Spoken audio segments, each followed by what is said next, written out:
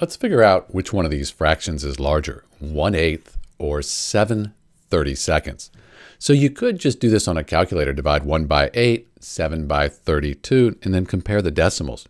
Figure out whether 1/8 is greater than, less than, or equal to 7/32. The other way is to find a common denominator. Right now we have 8 and 32. But if we had the same denominator, we could just compare the numerator. So let's try that. If we took 8 times 4, that would equal 32. And then down here, we already have 32. Let's just keep that as 7/32. Same denominator, we're going to be able to compare the numerator. But we can't just multiply 8 times 4. We need to multiply the numerator here by 4 as well. 4 over 4, that's 1, so we don't change the value, just the representation. 1 times 4 is 4.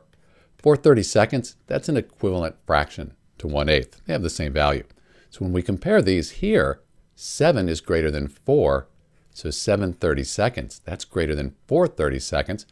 These are equivalent, so 7/32 is also greater than 1/8. This is Dr. B. Thanks for watching.